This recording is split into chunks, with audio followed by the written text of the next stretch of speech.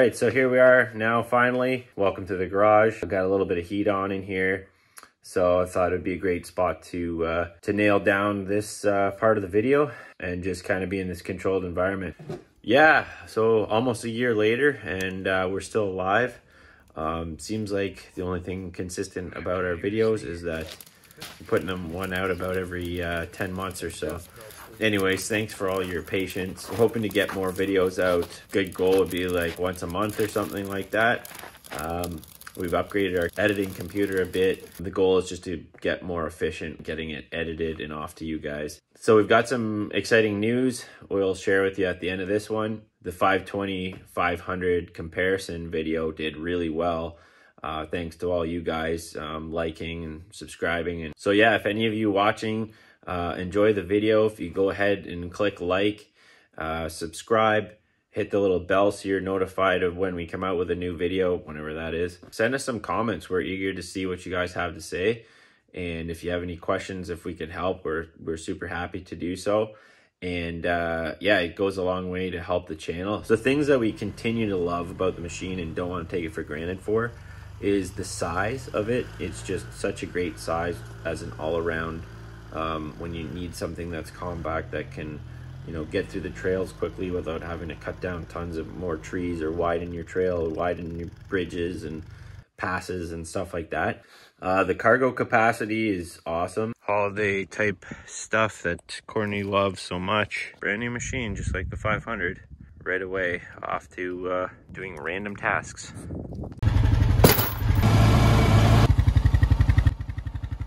The torque of the machine, it's got lots of power, just like the 500 did, maybe a little bit more. So it's ready to work hard and have a lot of fun. Paddle shifting, personally, I really like the paddle shifting instead of the whole belt deal. She's gone right for 5th gear. Holy cow! Woohoo! Not so much as like a question of durability, more so just being more in control of what RPM the engine's at. There's probably nothing wrong with belt transmissions, but it's neat just to not have that sort of that big engine rev up when you go to pull away, and then the engagement and all that. And it seems like a lot of excessive RPM and, you know, noise and vibration, where with the gear transmission you can just kind of gently pull away and accelerate and keep the revs sort of more where you want them. It's just a real workhorse when it's called up. Like, it really performs well under pretty much any task I expect it to do. It's always done it and then some. So it's always been like a pleasant surprise when you go to put it to work. Sometimes you might think, oh, that might just be too much of a load or too much of a trailer to pull.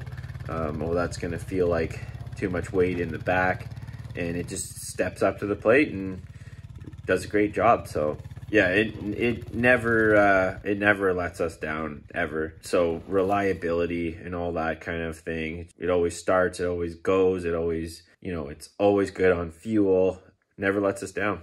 Okay, so newly developed observations. This is the same as the 500. I noticed it before, but I never really put it into perspective until we sort of started on one of our projects that we're working on.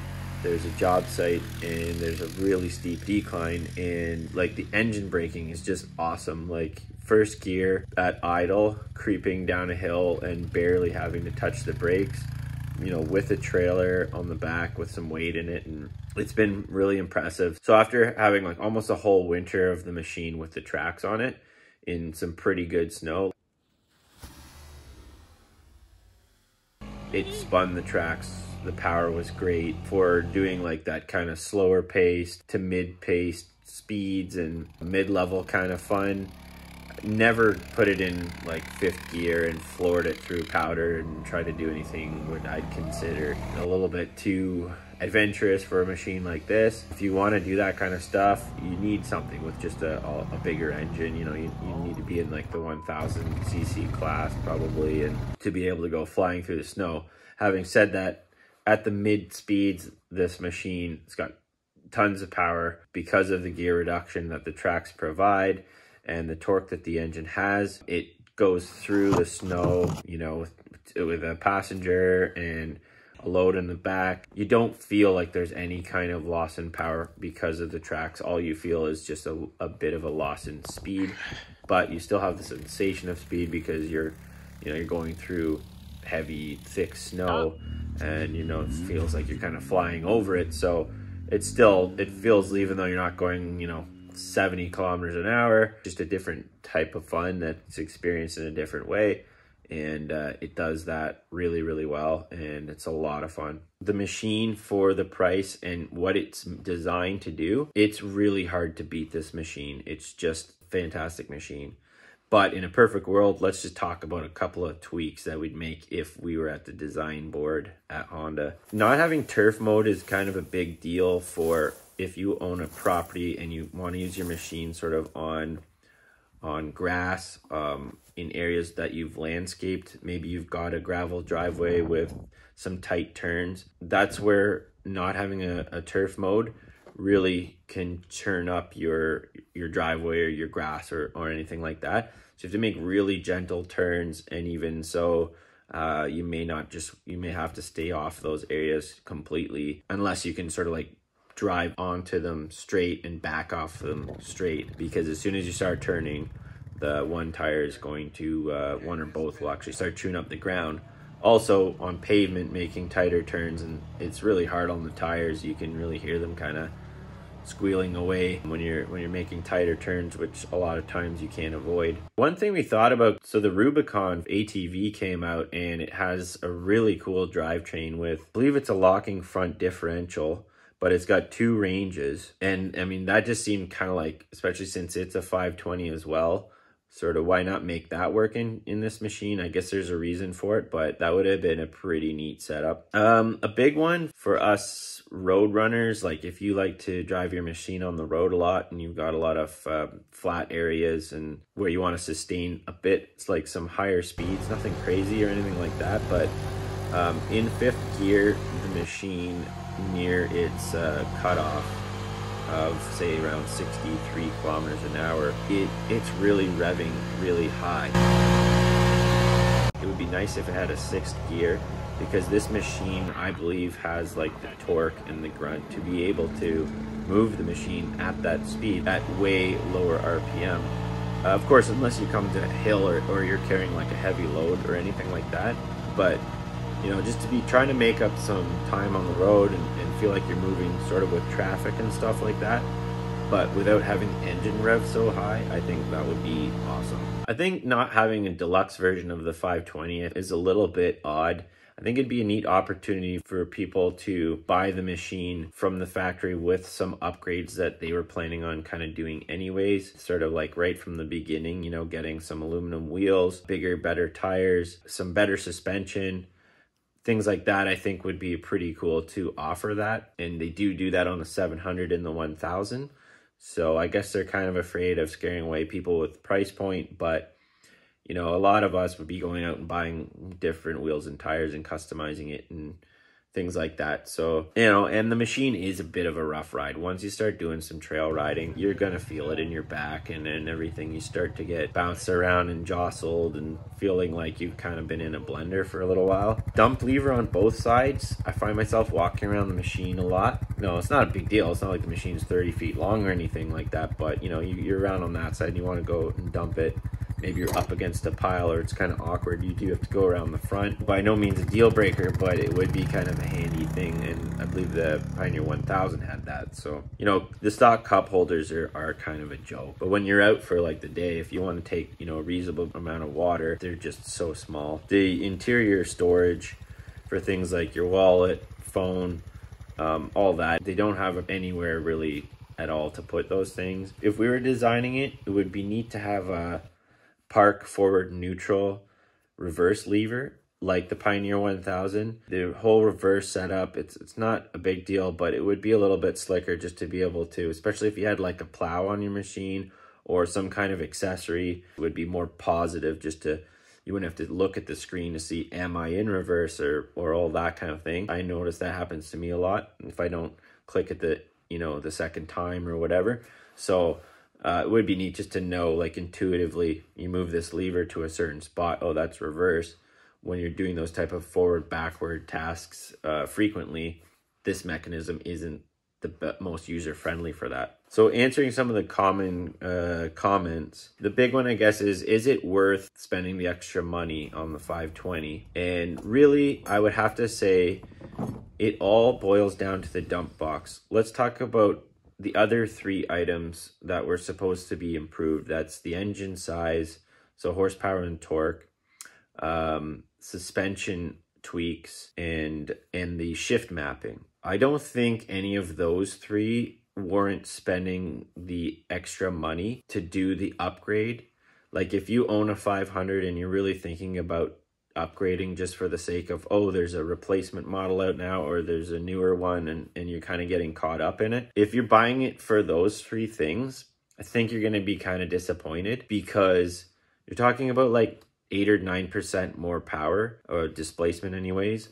So that's not something you're really going to notice unless you're in 5th gear and you're going up a long hill and you really want to hold your speed. That's just going to help a little bit. And again, none of that is night and day. So we're not talking 20 or 30% more displacement or horsepower, which is something that you would really feel without a doubt.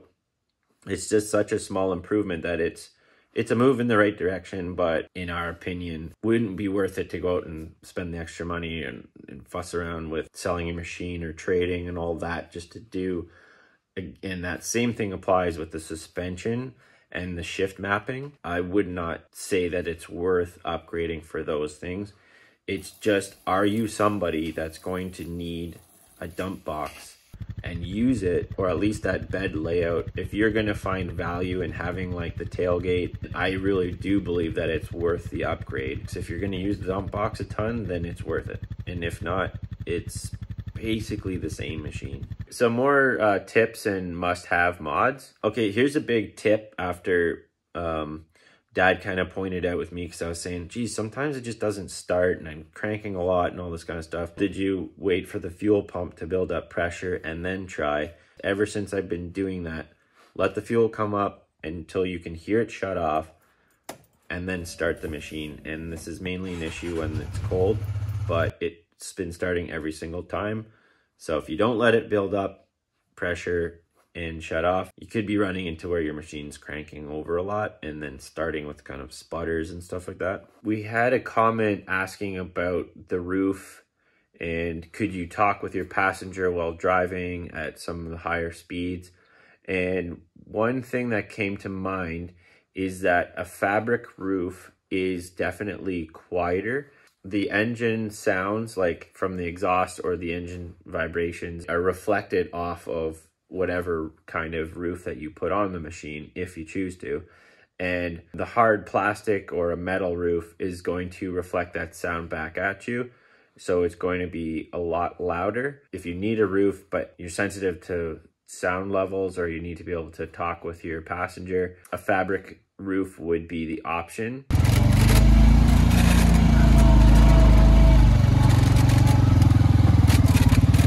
You're definitely going to need to do something about storage for items, small items, if you're going to be, riding on the road and stuff, where you need to have paperwork, license information, or, you need somewhere to keep your wallet and, driver's license, or whatever you need, whatever your local laws are. So you're going to want to do something, whether it's a bicycle tube or get a glove box modification, which of course requires like some cutting. Side mirrors are a definite good way to go. At the very minimum, a single rear view mirror above, but the side mirrors are great if you're going out on the road at all.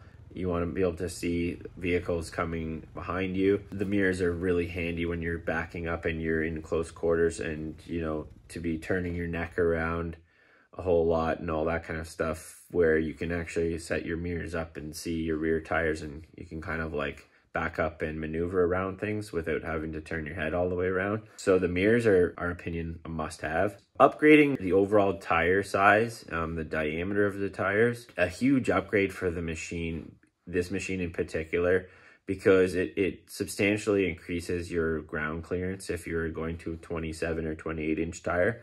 You want to really be sure that you're not going to have any clearance issues, which is the trickiest part about buying wheels and tires.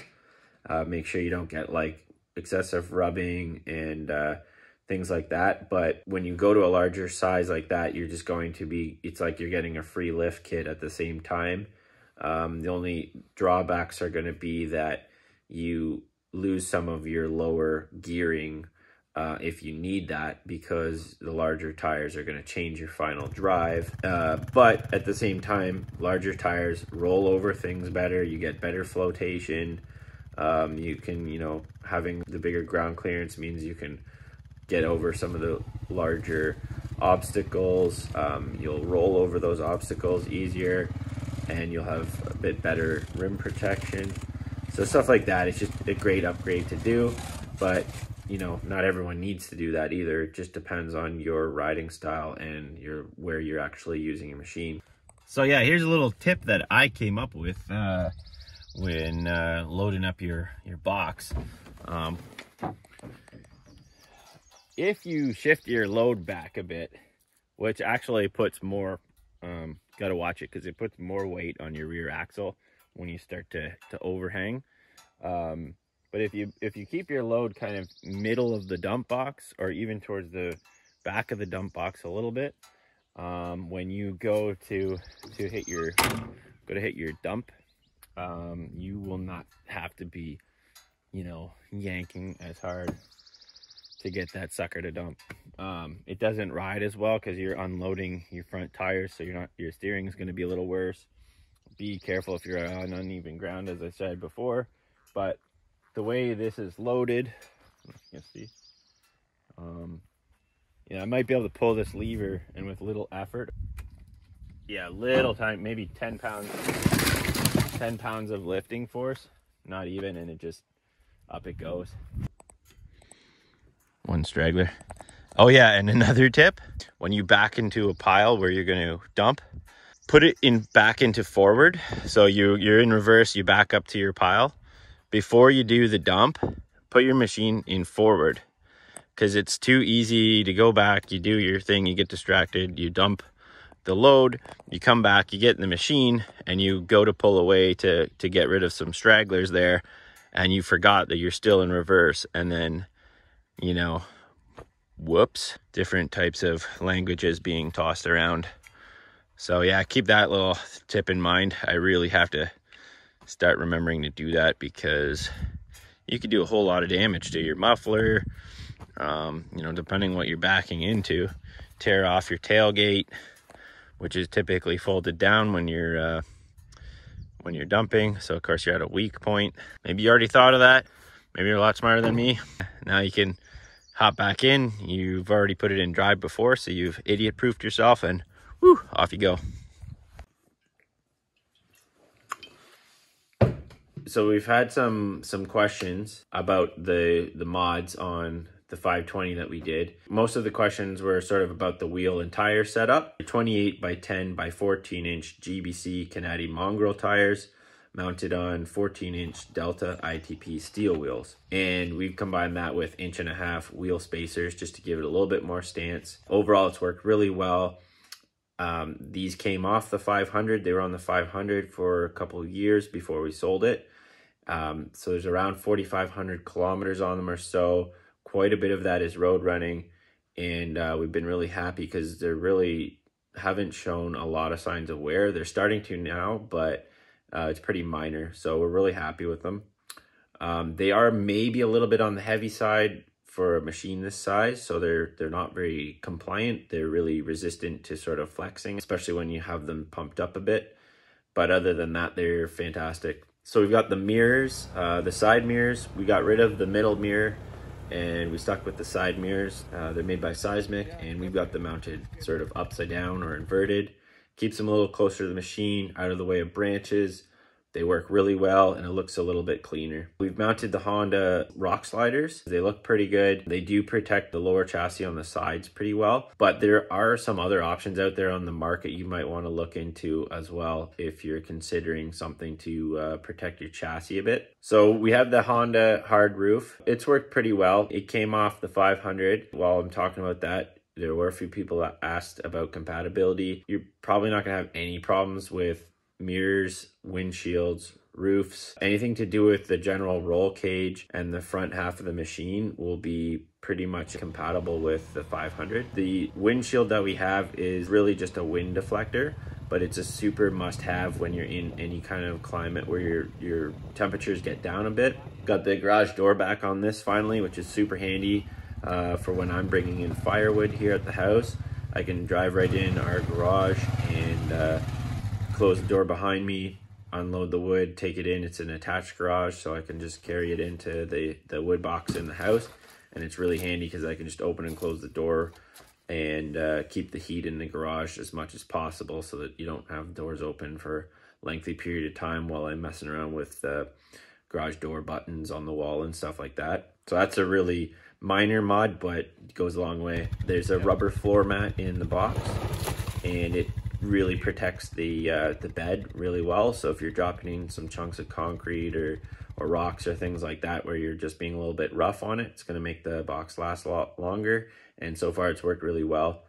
It's easy just to lift out and clean it out now and then. I've got this Relevate Designs bike tube mounted weather resistant bag. I had it lying around from a bicycle that I used before, and it was just handy to throw in since there's not a lot of storage, or there's like basically no storage in the machine from the factory. It's not fully waterproof, but it works pretty well. There are bags you can get that mount on the cage and things like that if you need more space, which would be neat, but I just had this one lying around, so why not? So obviously, as you saw in the last video, there are the Camso tracks. Turn this machine into a full 4-season beast. Amazing upgrade, really. They're not cheap, but what it does to a machine that here in Canada you'd only really use maybe three seasons, it really takes that 4th season, which for us can be really long, and makes the machine just as useful actually all the way through the winter. So those have been a huge handy upgrade, and there's something to consider if you're in a climate similar to us and you want to keep using your machine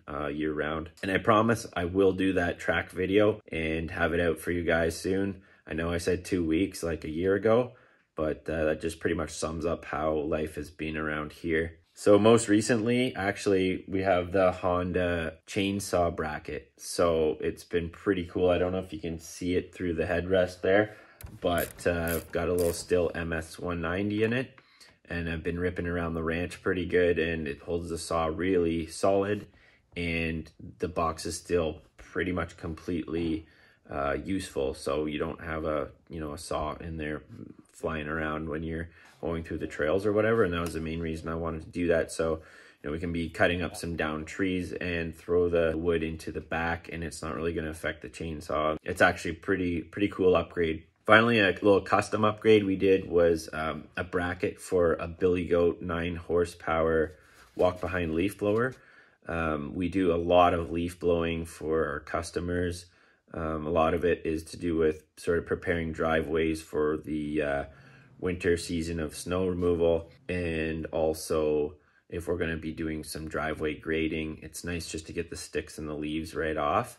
So we did get the walk behind blower, which has been really great. The only thing is we've got quite a few driveways now, and in that fall time of year when the leaves start coming down, you don't have much of a window between hopefully having all the leaves on the ground and then snow coming. So basically when we decide we've got to go out and mark our driveways and blow leaves off so that we can see what's on the ground underneath the leaves, you really got to do it as fast as you can. So having it mounted on the machine basically eliminates having to go to every driveway and unload the walk behind out of the trailer, which I would tow a small trailer actually behind the Pioneer, and I'd have to unload and load every time. So it took a bit extra time, and then of course you're walking and pushing it, and at the end of the day, and then do that 2 or 3 or 4 days, it's a lot of walking and a lot of messing around. So having it on the front of this machine just meant the guys and I can just fly down the road and get to the driveway and start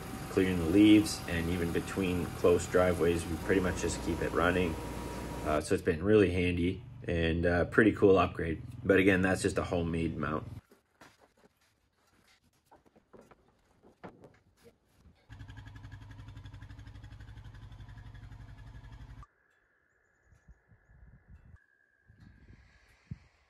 Mods that we're considering, let's say some upgraded suspension just to make this machine more plush.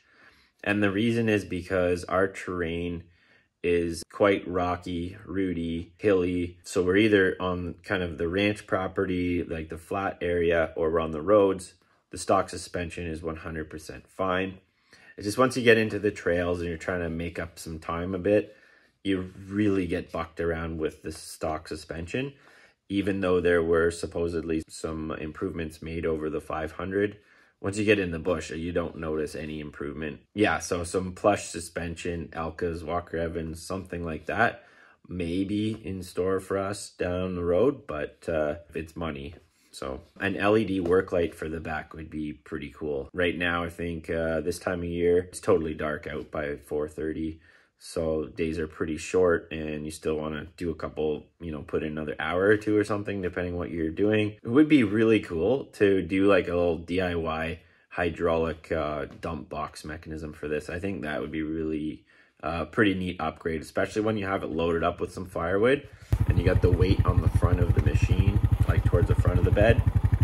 It can be pretty a heavy lift to get that sucker to start its dump. Upgrades for tracks, electric power steering, it would be a nice upgrade. It's not 100% needed. Once you get into sort of like the tight trails and you got to back up and start doing some 3-point or 10-point turns, that's where you would kind of notice that it would be great to have some steering assistance, specifically with the tracks on. The locking front differential for our uses wouldn't really, in the spring, summer, fall, wouldn't be a noticeable upgrade for our riding style, but in the winter time, to have that locking front differential with the tracks on, my gut tells me that it would really double the capabilities of what the machine can do once you start getting on some hills and some side hills and you're trying to turn and go up a steep incline. That's where the tracks and not having a locking front differential, really, the machine falls flat on its face, and you can not necessarily get stuck because you can usually back out of those situations, but it'll just stop you in your tracks literally, and you'll have to back up and find another way. Or yeah, soft doors and panels, windshield, a heater to close this in for the winter time with the tracks on would be pretty neat. You can get quite the tornado effect of snow when it's cold out and the snow is fluffy. It will just coat you and everything in the machine. So you're gonna, you know, want to be like goggles and basically snowmobile suit and all that kind of stuff if you want to go out for any kind of duration. You know, if you're going to be spending a lot of time in the winter time with tracks and doing some exploring or longer rides, closing it in would be something to consider. But then you're into a lot of money, windshield wipers, stuff like that. We have ordered from Crossroads 3D some bigger cup holders, so it should be able to handle things bigger than little pop cans and beer cans and stuff like that. So that'll be a nice upgrade. And the glove box, and we're getting a phone holder for the console too. So those are actually in the works and they're coming, and we're pretty excited to see what those look like and get them installed, because just the lack of practical storage, somewhere to throw your phone or your wallet quickly, the machine lacks that big time. Oh yeah, so some exciting news, which is somewhat recent. Dad got a 520. So Dad actually had, in the past couple of years, a Pioneer 1000, the 3-seater. I think it was a 2018 one, and he got that right when we got the 500. Actually, they're both, we got them within about a month. Courtney and I got the 500 and he got the 1000. He kind of used that as his play and work machine, and eventually it really wasn't kind of, I guess, filling in the void. He wanted something a little bit more performance, a little bit lighter feeling, more suspension and all that kind of stuff. So he ended up getting himself a Razor 1000, XP 1000, and he had a lot of fun with that and he really enjoyed that. But kind of with all the things in recent years and stuff going on, he decided, I always saw him as the type of rider that would do really well in a 500, like the Pioneer 500 or whatever. And I guess it was that he had a lot of seat time when we got the 520, and then of course with the tracks on it, and it just really suited his riding style.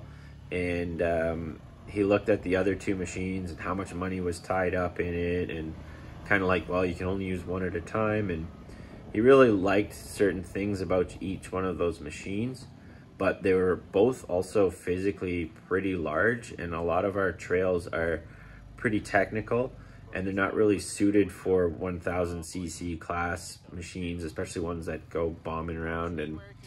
And so anyways, I kind of convinced him, ironically, to get to sell those off and move to a 520 as well. And it's kind of funny because he convinced Courtney and I to get to do the upgrade from the 500 to the 520, even though I kind of was planning on having the 500 for like 20 years or whatever plus.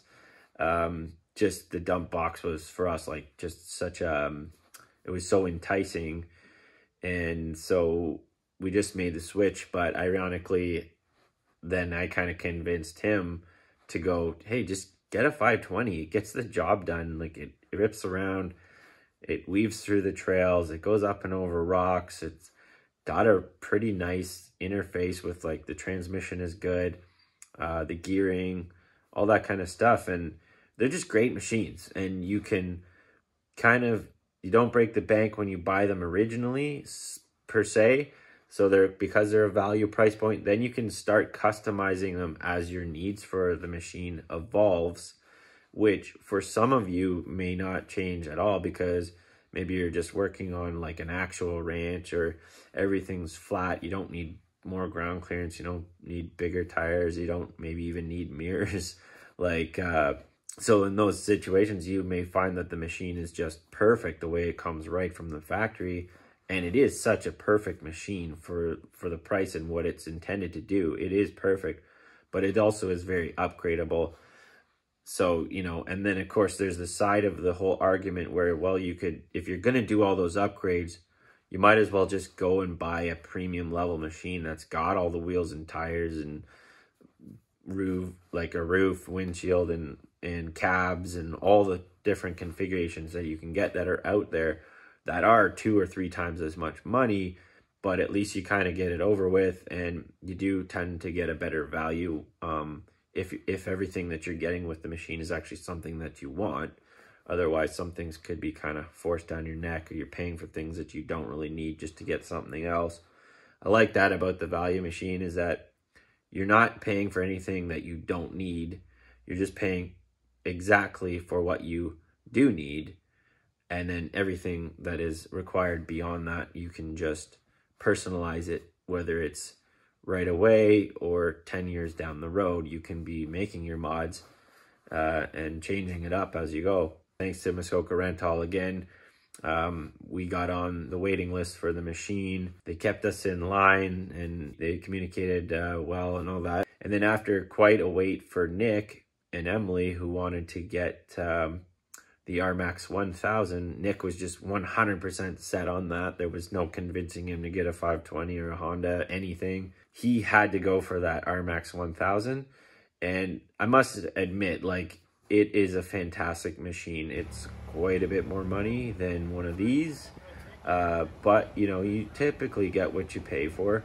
And for what that machine is designed to do, it's probably one of the best ones on the market for the blend of like power, speed, performance, and workability, to have that type of machine all with a dumping box as well, and not looking, you know, cobby or sort of like, and of course looks are subjective, but they just really did an awesome job on that machine.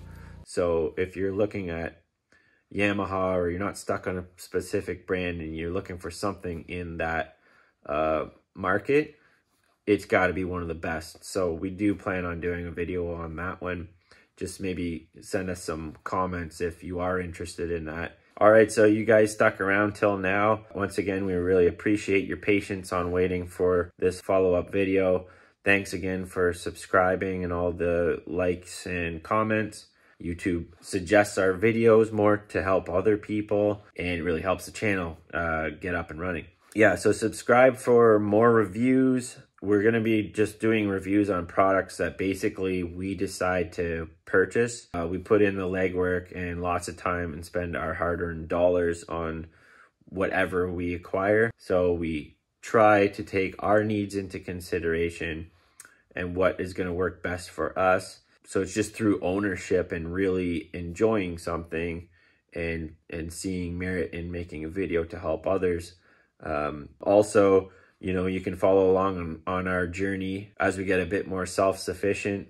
So it's kind of like the whole homesteading thing, and just being able to provide a little bit more for ourselves, kind of good for the mind, you know, keeps us busy. So far, it's just the chickens and some veggie gardens, but hopefully the future will just keep expanding that. So if you're into that kind of stuff and you want to see where we're going to go with that and how we progress with our hobby farm around here, our trails, and the 3 different homesteads that we have now, and it's pretty cool. So I think we'll keep getting a rhythm going with those videos and see what we can come out with for fun to get you guys a little bit more involved. Why don't we do some voting on some ideas for videos? So there's going to be like basically our progress videos that will be just ones that we make as we see fit. But then other videos like the review ones and bonus videos and stuff, what would you guys like to see next? We've got the RMAX 1000. We could do a review video on that. Or we could do a comparison video of a 500 class side-by-side to a 1000 class side-by-side. We could do a review on the Kubota MX 6000 heated cab tractor, which is a new model as of last year. And while I'm saying that, keep an eye out if you're into snow blowing or you're curious about some of the ways people deal with winter and snow. We will be shooting out pretty soon a video on how to blow snow with an inverted snow blower, and kind of like how it all works and the mechanics of it and our particular setups. We have quite a few driveways that we do for customers. So we have evolved that business and the machinery that we kind of fine-tuned over the years from what we started with and to where we are now with the 3 tractors. So if you're into that kind of stuff, that will be coming out pretty soon because that video is almost done. It's pretty basic. It's not as involved as a review video. Keep an eye out for that. Just put in the comments below your thoughts and ideas, or cast a vote on which one of those videos you'd like to see next, and maybe a little reason why you'd like to see that. So again, guys, thanks for watching, and hopefully you enjoyed this one as much as the original. If you have any more questions, things that weren't answered, punch them into the comments and we'll get back to you. Thanks for watching.